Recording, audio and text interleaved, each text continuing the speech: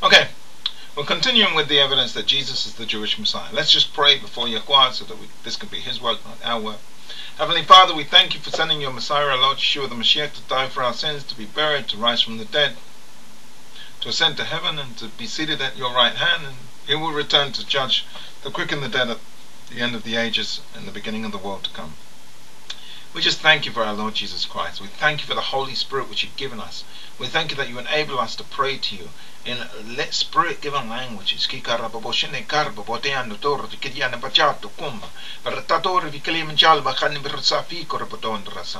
bless and magnify Your great and holy name, Yahuah, for all that You've done in our lives in bringing Jesus to us and allowing us to worship You, the only true God, through Your Son, our Lord Yeshua the Mashiach, by the power of Your Holy Spirit, put in us and causing us to work in the ways of Your Hakim and Your Mishpatim and Your Torot and Your Pekadot. We thank and praise You, Yahuah, for all that You've done in our lives. We pray now that You'll be with every listener, and every word I speak, it will go forth as a blessing to the nations. In the name of our Lord Yeshua the Mashiach. Amen. Okay, so we're going to continue now. We're going to start with the Psalm 2. How is Psalm 2, the Davidic Psalm, connected with our Lord Yeshua the Mashiach? Okay, lost the page there, but here we go. Let us look at that great messianic psalm declaring the sonship and the world dominion of Mashiach. That is Psalm 2. Here we are clearly told it is the nations raging against Yahuah and His Son. In this psalm the Mashiach is Yahuah's Mashiach, and he speaks in the psalm saying, I will declare the decree. Yahuah said to me, Bani ata ani hayom yelititicha she'al memeni ve'etena goyim nechletecha va'echutztecha afesai eretz. Or, in English, ask of me, and I will give thee the nations as your inheritance, the ends of the earth as your possession. So we can see here with a prayer, the whole earth and what is in it is given to Mashiach. In verse 11, the kings and the judges of the earth are commanded, Avedu et Yahuah ba'yere'ah. Serve Yahuah with fear and rejoice with trembling. So here again, among the Gentiles of the earth, we have the fearers of Yahuah. But in this case, the scripture goes further and requires the Gentile rulers to nesheku var, kiss the Son, or in some Hebrew translations, kiss the pure, lest he be enraged and ye perish from the way. So the Son is specifically put forward as a person requiring respect, and the one who trusts in the Son is happy. Ashereh. Yeshua used this scripture as the foundation of His church. Here he declares that Yahuah said He was His Son. He is the Son of Yahuah. And in Matthew 16, it is His student, Shimon ben Yonas, who declares, You are Mashiach ben Elohim.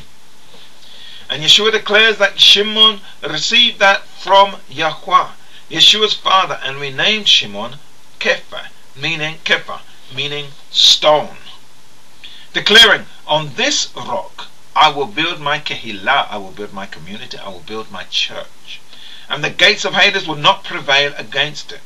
In other words, even death is unable to stand against Mashiach's kehillah, Mashiach's church, as he showed by rising from the dead. The image of the rock is vitally important, for we have a number of prophetic stones in Scripture which receive their fulfillment in Yeshua and His Kehillah, His church. The first we will mention is that in the writings of Daniel the seer. Here in the chapter 2 we see a stone which was cut without hands, and this stone is interpreted by Daniel to Nebuchadnezzar as representing the kingdom of God. In the days of those sovereigns, the Elah of heaven will set up a kingdom which shall never be destroyed, nor shall the reign pass on to another. It crushes and puts an end to these other reigns. For the writings of Daniel, it is clear that it is during the days of the Roman Empire are the days which the Elah of heaven will set up his kingdom. The very days when Yeshua appeared proclaiming the kingdom of Elah. the book of Daniel and this particular prophecy are recorded in Aramaic, and Yeshua proclaiming in Aramaic. Now, since the prophet requires the setting up of that kingdom, and then its destruction of the Gentile kingdoms, and finally the mountain grows and fills the earth as a mountain, we can say that growth as a process, is a process which happens sometimes almost imperceptibly, but at least it takes place over time. So we can look back to the period of the reign of the Roman Empire and ask, is there any institution claiming to be linked with the kingdom of Allah which was set up in those days? Then we can ask, has that institution grown continually from that day? Does that institution run contrary to the thinking of the kingdoms of this world?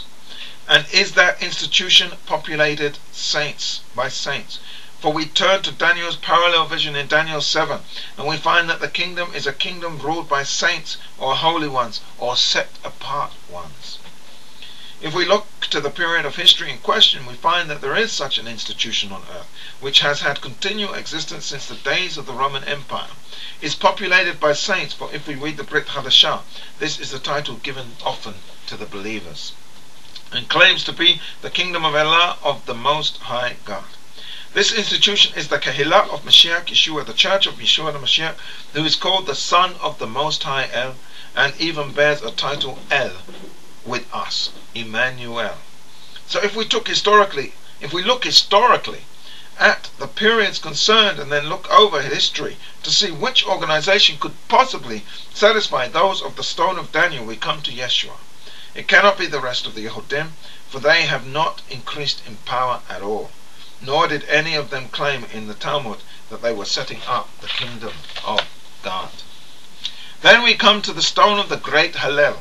In Psalm 118 it says, I thank you, for you have answered me, and have become to me Yeshua, salvation. The stone that the builders rejected has become the chief cornerstone. This is from Yahuah. It is marvelous in our eyes.